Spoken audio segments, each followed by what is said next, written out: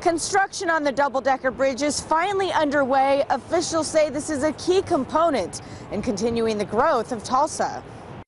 It's an exciting day for many as the new bridge becomes a reality. Once completed, drivers will be on the top level with bicycle, pedestrian, and future railroad traffic underneath. Well, it really is exciting. The best part about the bridge, Tulsa Mayor Dewey Bartlett says, it now makes it easier for the city to get commuter rail service. With that, he says people could have access to Oklahoma City and beyond, not to mention making it easier for people to travel within city limits. It gives great access to the heart of the city, downtown area. That's where Larry Lyons' store is located. It has been $47.75.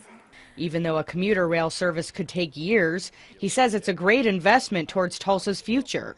As gas prices go up, commuter rail is going to become a much more desirable thing for the opportunity to get people into downtown Tulsa to work and to shop and to play. State officials say a rail service would be expensive, and that poses a challenge. They are now working towards applying for federal funds.